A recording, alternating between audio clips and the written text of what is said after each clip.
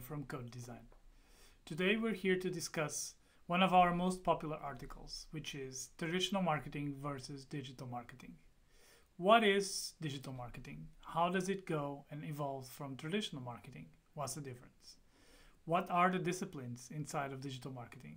Digital marketing has become very complex, so a lot of disciplines have arisen, and now we have SEO, PPC, email marketing, direct marketing, and a million others that are addressed by specific teams. It has become very specific. But is because it's specific that we call it digital, or is something more than that?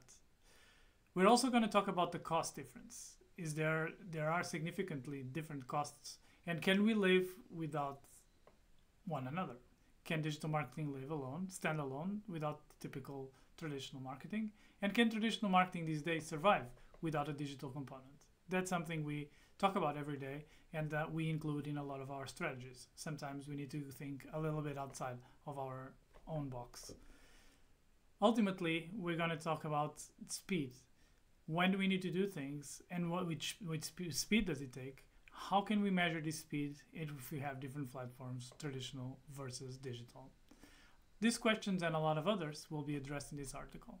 If you have any further questions, just send me a message on contact@codedesign.org or leave a message below on the contacts form. Thank you.